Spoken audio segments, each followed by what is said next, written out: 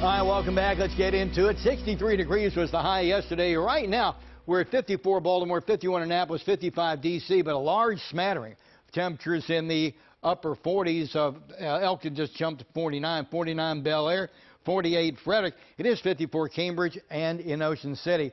All the temperatures, for the most part, are down, let's say, anywhere from, call it the same to 6, well, now 8 down in Hagerstown. Look at Western Maryland, 14 down in Cumberland and Oakland from this time yesterday. In other words, we've got the infusion that was expected. Here it is right here on some pretty strong breezes of chillier air moving in from the north and west. Behind yet another clipper that passed by to our north, moving from west-east. Remember this time yesterday? That low was right out there under the word mix.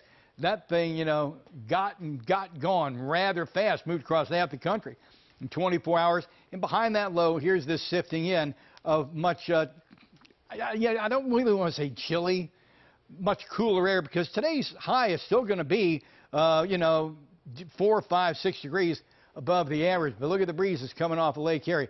Some lake effect snow coming through the Finger Lakes region of New York. Clearly, that's not going to get here. But some of those clouds will meander by, and it's just a real indication of that flow. Are we still looking forward to mild up? Yeah, you bet we are.